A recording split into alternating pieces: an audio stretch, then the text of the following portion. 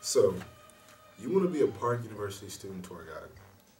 That means you're enthusiastic, energetic, and full of school spirit. Here are a few helpful tips to get you started on the right track. I find that most new tour guides are all worried about the same thing, that ever so unpleasant, awkward silence. Well, here are a few of the most interesting facts about campus that are great tools to overcome that ever so unpleasant, awkward silence.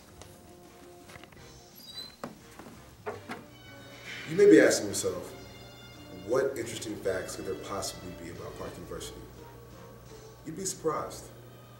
For instance, you could start off by letting them know that McKay was built by Park University students. Norrington used to be the campus library.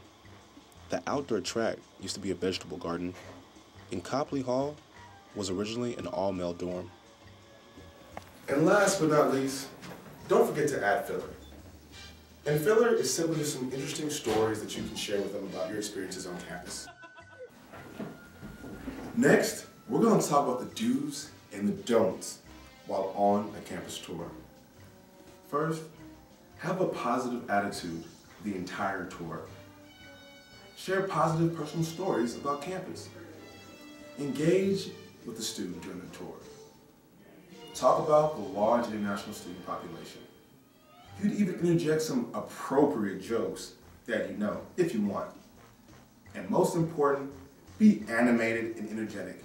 Your goal is to let them know how much fun they're going to have for the next 4 years. And now, the don'ts. Don't mention buildings that are burned down. And try to stay away from mentioning people that have died on campus. And everything you dislike about campus, you can leave that out too. Eating while on a tour, now that's a big no-no. And please, no Jersey Shore references. Oh, and also, when parents are around, no talking about parties. That's not a good look.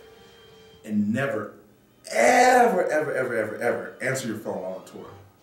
That's just rude. Well, okay guys. If you follow these tips, you will have them in the office ready to finish filling out their admission paperwork in no time. Good luck out there. I know you can do it.